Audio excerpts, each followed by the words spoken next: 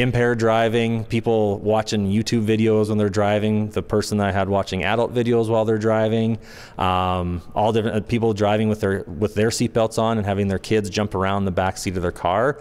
Those are the big ones that always kind of bugged me quite a bit. Have you ever let anyone off with a warning? Oh, absolutely. Yeah, there's quite a few people. Like, I know I tweet out and I've written a lot of tickets, but that could have been a lot more. I don't want to say what different people have done to get warnings, but my first year in traffic, I gave someone a warning because they were crying and were upset, said that their family just passed away from cancer, all that type of stuff. So I was like, okay, well, I'll give you a break. I don't want to be a jerk. And then someone I knew that person on Facebook, and they bragged about it on Facebook saying, I got away with this. I lied to the police officer. The tier thing worked. I'm a lot more cautious when I give out warnings because the people may be maybe lying about what they're actually trying to say to get away with the warning. So. But how many tickets have you written in 2019? As of yesterday, I was at 1,400 cell phone tickets and 1,900 tickets total for the year.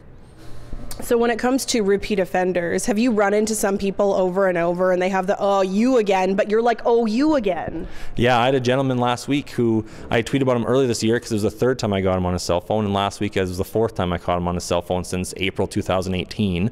So he got another cell phone ticket, and when I got to his window, he now is familiar with me enough where he actually said, oh, it's Hawkeye. So that made me kind of laugh, but he got a cell phone ticket, got his vehicle impounded for 7 days. This is the second one in 12 months. He also had outstanding traffic and criminal code warrants, went to jail. And on his way to jail, he was telling me how he can't seem to catch a break because earlier that day he got caught speeding like 50 over the speed limit on the highway. So he got almost a $900 ticket then, and got another vehicle impounded just earlier that day. When you're not on duty, what do you do when you see people breaking the law and on their cell phones? I'll be honest, that's one of the reasons why I applied to come to traffic the first time. I remember in my job interview, that's one of the points I brought up, saying when I'm on days off, like if I see something as a police officer, you need to act, but then you can call someone and come there. But the thing that drove me crazy the most is seeing people talk on their cell phones, seeing people speeding, and that drove me crazy on my days off. So that's why I came to traffic. And right now, if it's something severe, I'll call the 777-6500 to have someone dispatched and I can give a statement to it.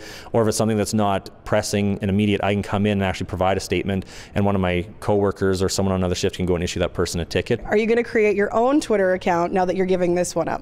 Yeah, I got notification about a month ago that Superintendent Davies had approved me to have a Twitter account for patrol, so I'm very excited for that. It's very different. We're dealing with a lot more, not saying that traffic offenses aren't serious, but putting kind of funny GIFs on there for just a cell phone ticket is different as opposed to dealing with mental health issues, domestic violence, and drug and alcohol addiction issues. So obviously it's going to be very different, but I'll still have times where I'm going to be pulling people over and dealing with different things. I can still kind of have fun with it, but it's going to be a lot more educational and kind of just letting people know what it is. But this account will still remain with traffic. So Constable Jim Monahan has agreed to take it over next year. So I can't say he'll be right at the transfer date because he'll have to get kind of the media training and get his work phone issued to him and stuff like that, but he'll be taking over in the new year. And when you went through police college, have any inkling that this was going to be how your career went? Not at all. It's been a very enjoyable year. I've seriously enjoyed all the different people from the media that I've been able to chat with and spread the message of like driving safely, not driving distracted, all that stuff. Doing the Twitter thing, it's been a lot of fun. I've gotten comfortable with it, and now I'm actually probably going to miss it quite a bit next year because it'll be on to Jim to do that stuff.